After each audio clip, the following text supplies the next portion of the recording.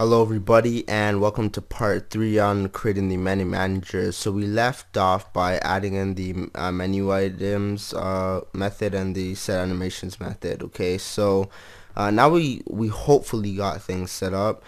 So what we want to do now is we want to have two for loops in our updates. We're gonna have we're gonna loop through the animations.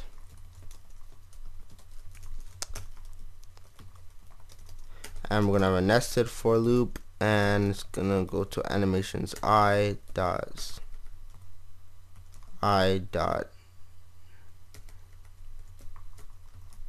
animation I dot size. So I did this wrong.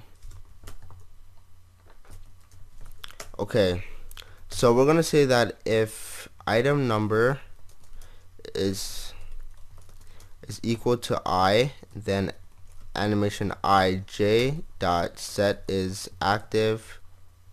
Oh no, it can't be dot, it has to be a pointer to it. Set is active, we're going to set it to true. Else, for all the animation ij, we say set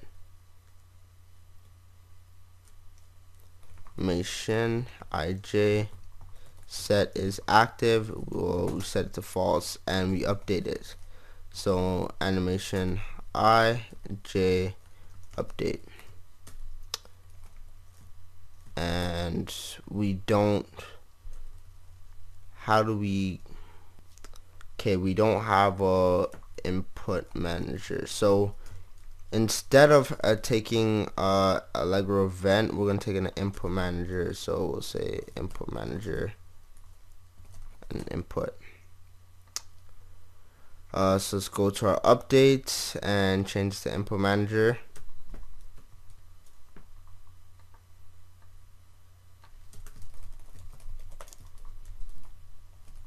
Okay.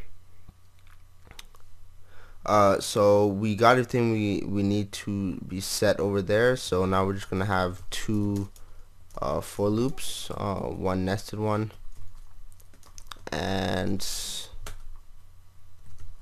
the same two for loops from above. J is equal to 0. J is less than animation I dot size J plus plus, and we're gonna say animation ij dot draw. Okay.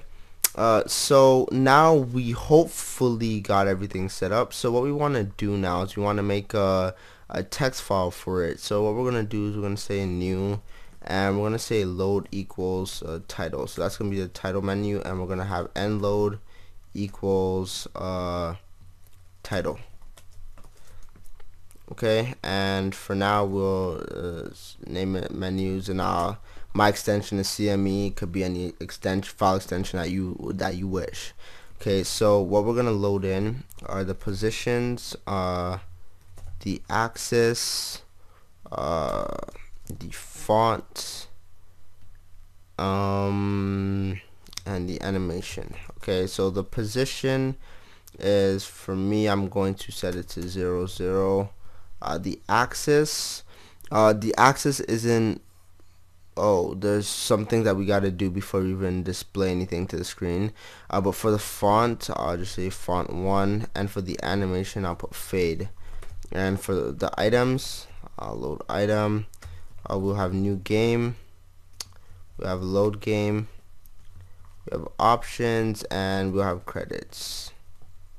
Okay, so for the axis is gonna 1 means horizontal, the menu is gonna be horizontal, and if the axis is 2, means it's gonna be vertical.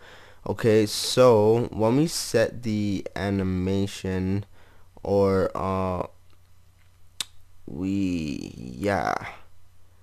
so once we set the animations and such, let's go to set animations. So when we load the content, we have our position in there, but we can't put in the same position for every single menu item, right? We have to increase it or something. So what we're gonna say is I'm gonna have another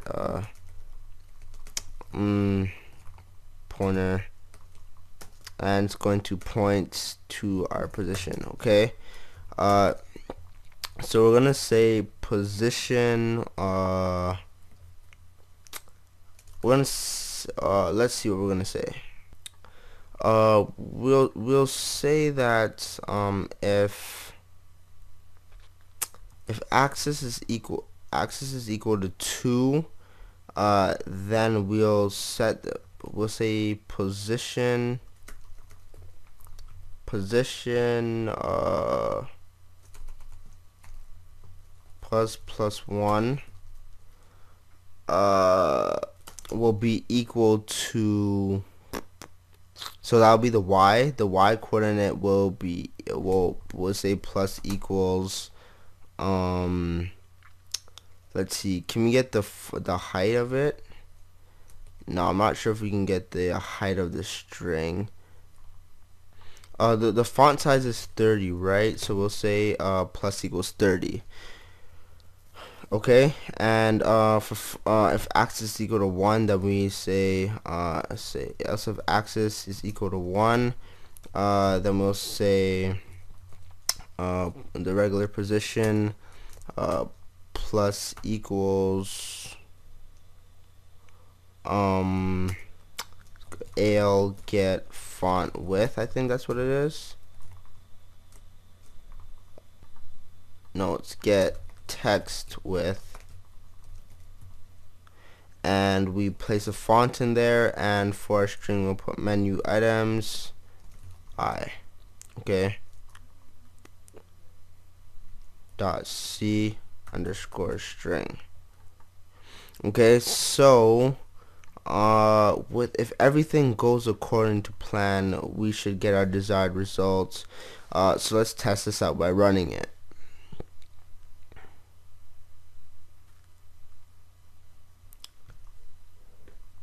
So we didn't even set a menu to anything yet, so it's not even gonna work, right?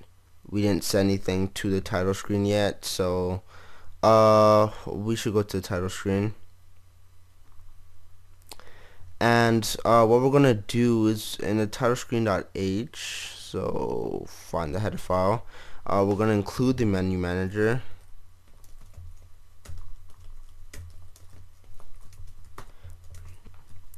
And we're gonna create an instance of this menu manager menu, and in the title screen.cpp, in the load content, we're gonna say menu.load content, and for the ID we'll say title, and we'll have menu.unload content, and for the update we'll say menu.update, and we'll take an input, and for the draw we'll say menu.draw. Okay, and we can comment this out. So let's see what we get if we run into any errors.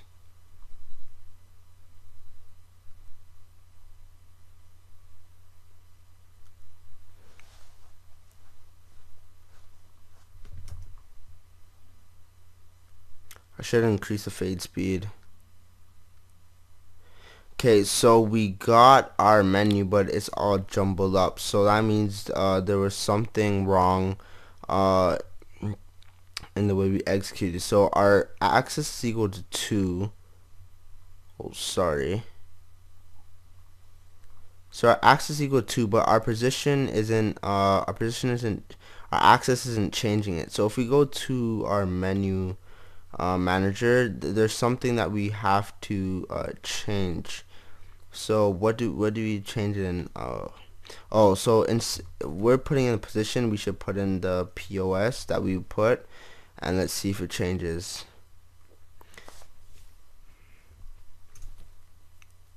Just wait for it to fade out, click enter, and we still did not get our desired results. So what we're going to do is I'm going to check if it is increasing it.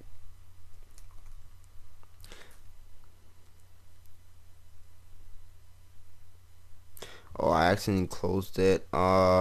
Let me increase the fade speed so then we don't have to wait for this, or we can just change the first screen to the title screen. It's up to you which one you want to do, but yeah, I'm just gonna change the fade speed to 10 so it fades faster.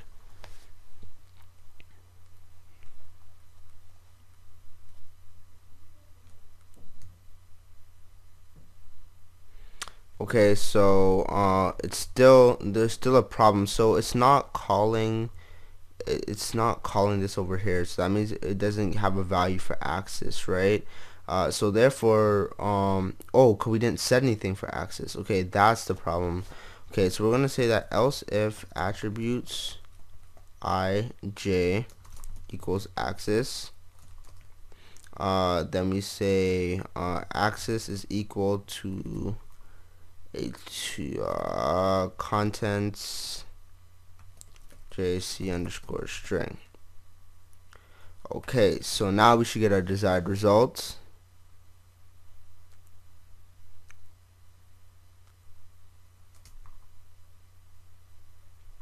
Okay, so it reaches that portion of the code, and as you can see, our menu is in the correct order and sequence that we want it to be. So I'm going to end this tutorial right here, and we're not getting the animation, the fade animation that we want, but we will fix that in the next tutorial. So I hope you enjoyed this. Thanks for watching, and bye.